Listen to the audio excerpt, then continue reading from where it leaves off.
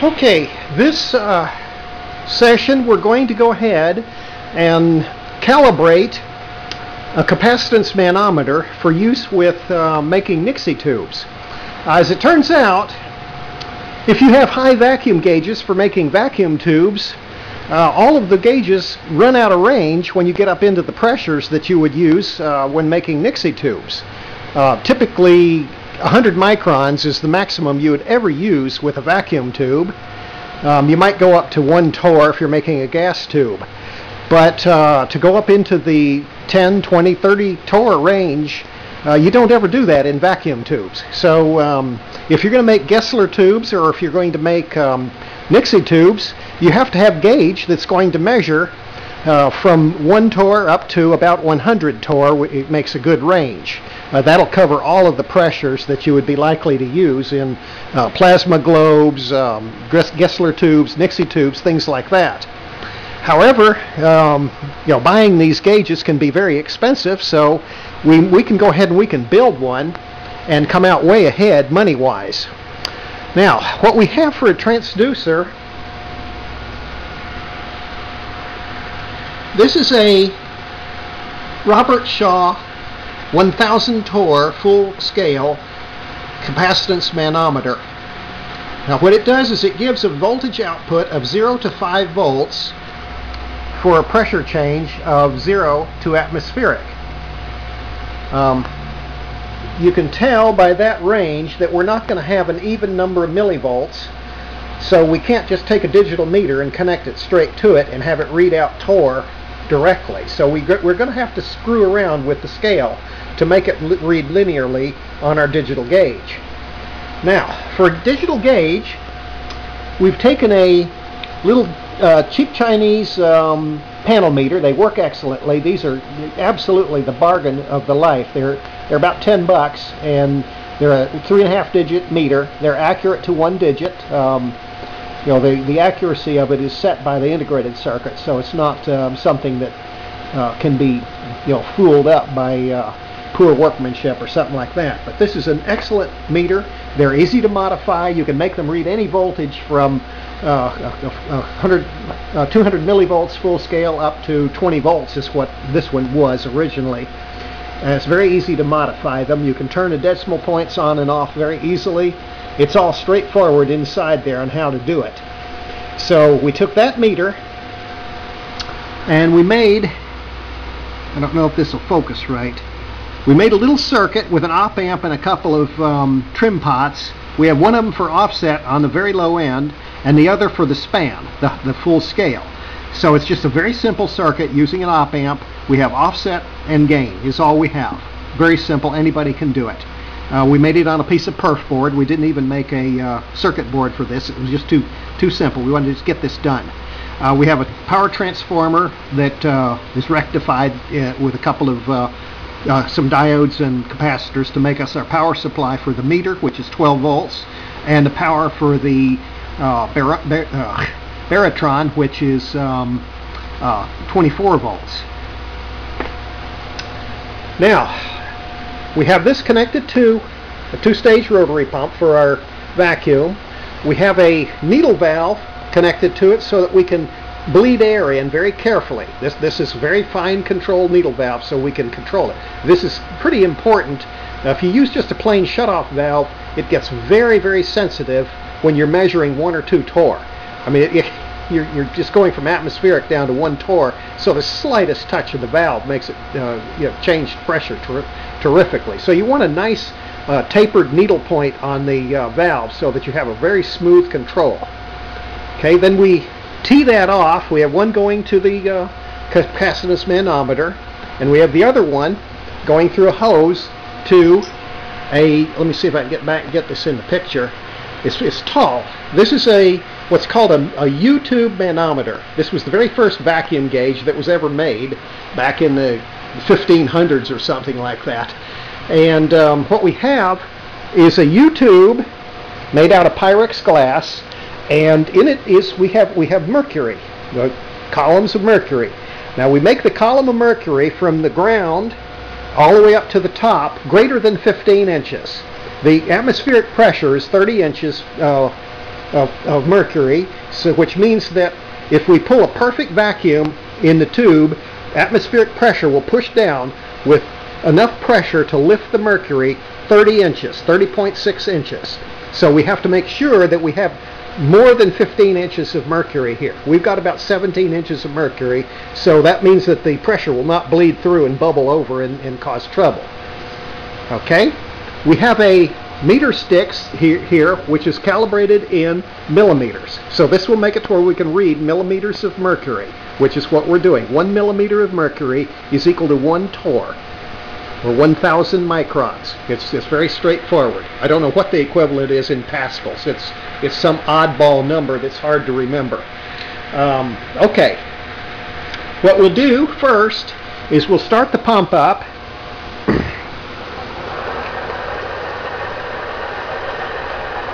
And we see that the mercury has come up in the tube, and we have it zeroed here. I don't know if I can get in close. This camera doesn't really get too close to focus. We have it zeroed at 20. Okay, I'm going to close the valve all the way. Okay, we now have the valve all the way closed, the bleed valve. And we see that our mercury is exactly at the 20, maybe a little bit above. So I'm going to go ahead and I'm going to push that ruler up a little. Okay, that's close enough for what we're doing. Okay, now we look at our meter. We're reading 1 torr. Okay, we're sitting at 0. Since we don't have any pressure in it, we have the vacuum all the way down at probably 50 microns right now. We want the gauge to read 0. So I'm going to take the 0 adjust and I'm going to set it to 0. Okay. Now I'm going to go ahead and I'm going to go to the full scale. Now we're going to make full scale on this one about 100 torr. So that would be 10 of these divisions. So that would be 10, 20, 30, 40, 50, 60, 70, 80, 90, 100, which would be right here. So I'm going to open the valve, and the mercury will then go 100 millimeters, which means that we have 100 millimeters of pressure in the other side of the tube. Okay, here goes.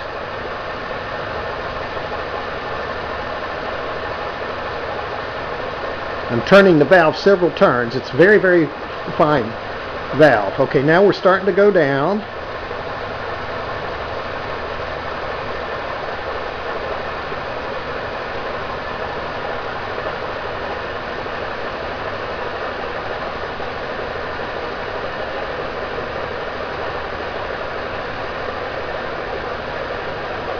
Okay, now it has a little bit of surging in it because I don't have a pinhole in it. You can either stuff some cotton into the end of the other side of the tube, or you can make a little pinhole plug out of a cork, and that'll make it to where it doesn't surge as much. Okay, we're sitting right on 100. Okay, we look at our meter. We're reading 129. So I'm going to take the full scale reading, the span, and I'm going to adjust that trim pot to get us 100.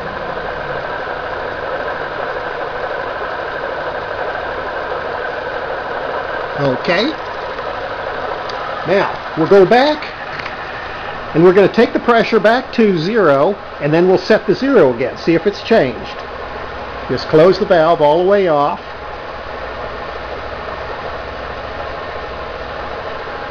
Alright, we let it stabilize.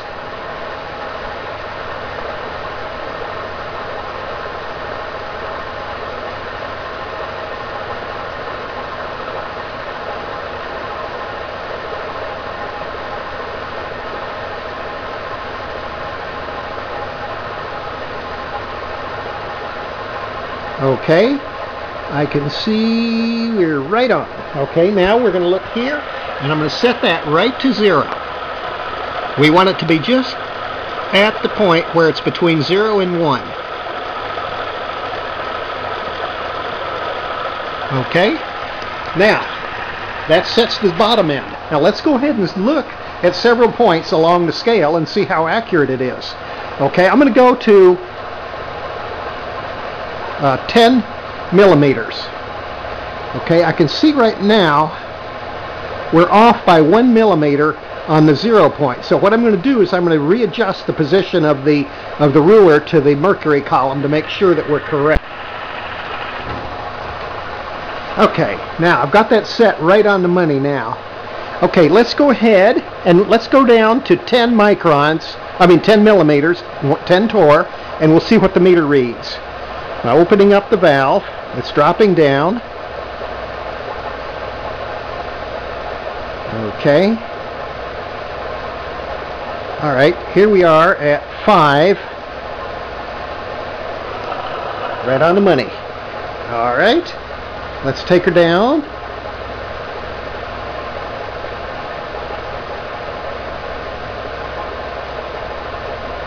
Okay, there's 10. Right on the money. All right, let's go down to 20. Let's see. Well, we'll go to 30. Here's 30. Skip 20. I went a little too far, but it doesn't matter. Okay, reading 29. Okay, that's right close. All right, let's go to 40.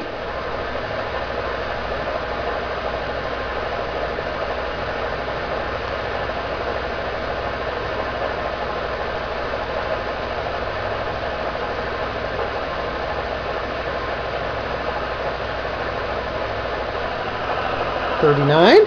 All right, let's go to 50.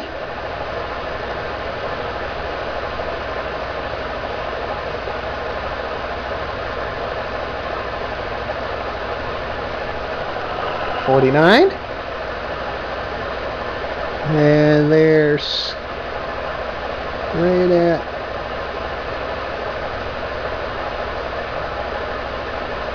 60. 59.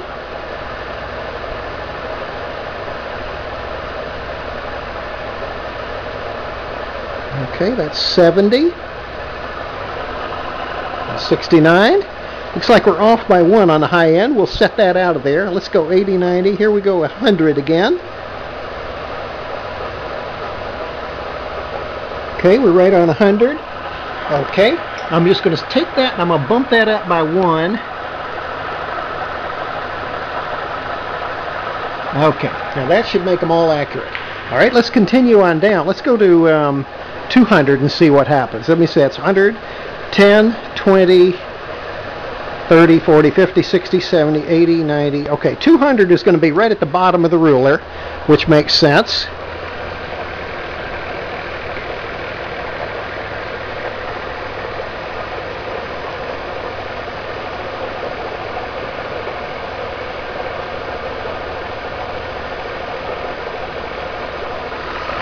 Look at that, within 1 count. So what we've done is we've used a mercury column manometer, a U-tube manometer, to go ahead and calibrate our digital gauge to an accuracy of 1 torr. I mean, that's all you can expect from this type of a manometer. A manometer that reads from 1 torr to 1,000 torr, which is what this one is, will give you 3 decades of measurement. So 1,000 down to 100 is the first decade, 100 down to 10 is the second, and 10 down to 1 is the third decade. You cannot expect it to go lower than that. The linearity simply isn't there. So we now have a digital gauge that is completely suitable for measuring pressure from 1 torr to 200 torr. The thing about a capacitive manometer over a per annum gauge or a thermocouple gauge is, first off, it is not subject to changes in temperature. This unit is calibrated in temperature so that if we have an ambient temperature change, we don't get a drift in the 0. If you use a thermocouple gauge or if you use a per annum gauge, you will have a slight drift from using it in the summertime to using it in the wintertime. So unless you have your shop very carefully regulated in temperature, which I don't. My shop varies from 30 degrees in the winter to 100 degrees in the summer, so the gauge goes all over the place if you don't have it temperature compensated. So you want to use a capacitance manometer for best accuracy there. Now, a second problem with the thermocouple and the Pirani gauge is that the type of gas will cause the reading to change, because all gases do not have the same heat conductivity. So you can have the same pressure with neon, and you'll get a slightly different pressure reading than if you have air. So if we were calibrating this on air, which we're doing right now, and we were to use pure neon, which we'd be doing if we're using a Nixie tube, then we would have a change in the pressure that would be different, corresponding to the difference in thermal conductivity of the neon with respect to air. And this can get very serious for gases like helium. It can be, you know, a 4-to-1, I think helium is. You can get a reading that's 4-to-1 off. So you could be reading 4 torr, and you'd really have 1 torr in actual pressure. So there's a significant error in the Pirani gauge and the thermocouple gauge, which is not present in a capacitance manometer, because the gas the type of gas does not make any difference. We're simply using the pressure to push on a diaphragm. So the absolute pressure is what's being measured. Okay, well, that's how you would calibrate a gauge. You could do this same exact thing with a Pirani gauge if you're going to use one, or with a thermocouple gauge. You would make a circuit that has a 0 adjust and a full scale adjust, and then you would just go between 2 points on your U-tube manometer, and you would set the full scale for the maximum, and you'd set the 0 for the minimum. And you can get the digits, even with a thermocouple gauge, over a range of 100 torr, you could get it to where it would read within 1 digit or maybe 2 digits, which would be completely satisfactory for Nixie tube work. Okay, that's it for this video.